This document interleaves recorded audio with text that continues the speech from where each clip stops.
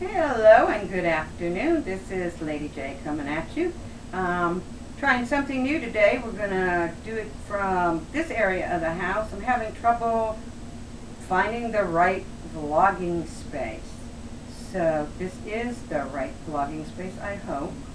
And we're going to come at you from here. I'm going to move in here and sit down. Mainly Butch asked me to put in a video response that I did to her as a video as on my vlog as a video response on her vlog. I can handle that.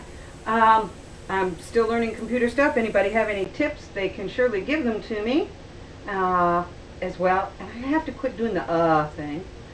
So as well as I would like to posit a few more questions, but this is me. This is my humble abode here in Central Florida. So we're going to sit down and do a little vlogging this afternoon. What I wanted to say was, mainly Butch also asked me a question as to whether I knew or not that this was strictly for children, and of course I do know that. I had cut out a piece of my response. I didn't like the way it sounded when it came out. Of course I do, because if anybody over 18 was to be kidnapped, and I mean, they could literally be charged with kidnapping. So it is literally to protect underage children from the what I consider the abuse of a parent trying to put them through conversion therapy. So you'll see much more of that when I post it on mainly Butch's site. But definitely, I think that this is some legislation that needs to be passed, which is a very strange thing coming out of Lady J's mouth. So I'm going to post this as a real quickie, and there you have it. So yes, I can do that. What I wanted to pose as a question, it comes up a lot. There's well, I have a whole list of questions and things that we can discuss within our community, and because of questions like this conversion therapy, religion comes up a lot. Several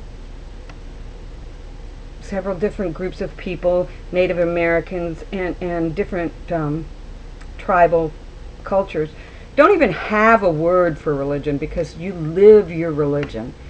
But my question is not as far as living religion or religion in the sense that that we know it here in the States or in Western culture, but it is within our LGBT community.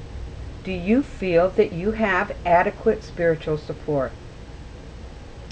I think it's really critical and important, and I think not all parts of the country support houses of spirituality or worship or whatever you choose to call them. They just aren't out there in abundance for us. And so I want to know where you are at in your spiritual walk, not, ad nauseum, but do you have the support you need? And if not, what kind of support would you like to have available to you? So that's the question for today. There's other questions also, which a whole list of questions, and not all quite like that. Questions about dating, questions about older butch femmes dating, questions about role play, all kinds of questions. So if you have a question that you would like to discuss, debate, go over, give me a comment. And of course, video responses are totally welcome. So that was this morning, this afternoon actually. So I am going to leave you by saying exactly this. Whoever you are and wherever you are, I love you right where you are. I'm out.